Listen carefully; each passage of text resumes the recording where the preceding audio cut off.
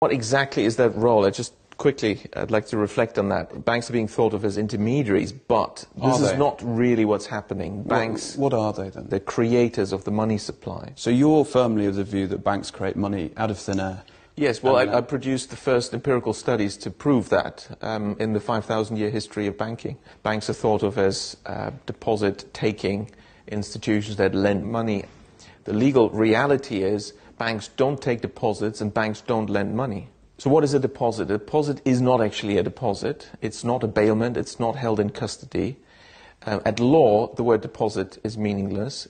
The law courts and various judgments have made it very clear if you give your money to a bank, even though it's called a deposit, this money is simply a loan to the bank. That's true, yeah. So there is no such thing as a deposit. So you think it's probably inadequately named then? So banks borrow from the public. Okay, so that much we've established.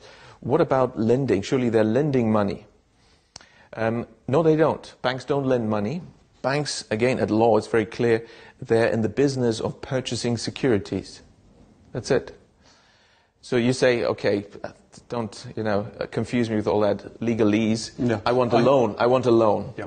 Fine, here's the loan contract, here's the offer letter, and you sign. At law, it's very clear, you have issued a security, namely a promissory note, and the bank is going to purchase that. That's what's happening at law. Put it in layman's terms. What does that mean? It means that what the bank is doing is very different from what it presents to the public that it's doing. How does this fit together? So you say, fine, the bank purchases my promissory note, but how do I get my money? I want, it's a loan, I want my 200 grand, right? I don't care about the details, I want the money. The bank will say, well, you'll find it in your account with us. That would be technically correct. If they say, we'll transfer it to your account, that's wrong, because no money is transferred at all. It's already in from the bank. Anywhere inside the bank or outside the bank. Why?